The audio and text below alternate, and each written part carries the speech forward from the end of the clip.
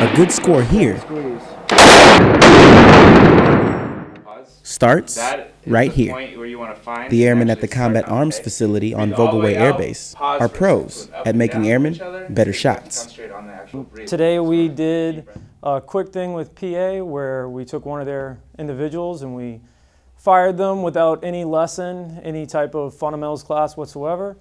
And then we brought them back down to the building, actually sat them through a fundamentals class that any shooter would go through when they come out here to fire. And then we took him back up. He shot 7 during the no teaching, no coaching. Came back down, got the lesson, went back up, ended up firing a 19 out of 24, which is qualifying. It's 3 off of expert. Right side.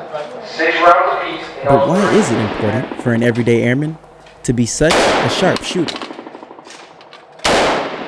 Being able to operate and effectively use your weapon to engage targets saves lives. I mean, more and more the Air Force is doing more jobs that the Army used to do, convoy ops, stuff like that. I feel more confident, and I feel the training that we give everybody here saves lives in the end.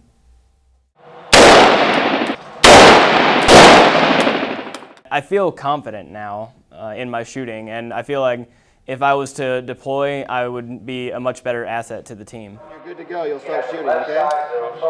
The Combat Arms Facility on Vogelway qualifies more than 7,000 students a year, making airmen better shooters, one bullet at a time. Senior Airman Marvin WIGFALL, Ramstein Air Base, Germany.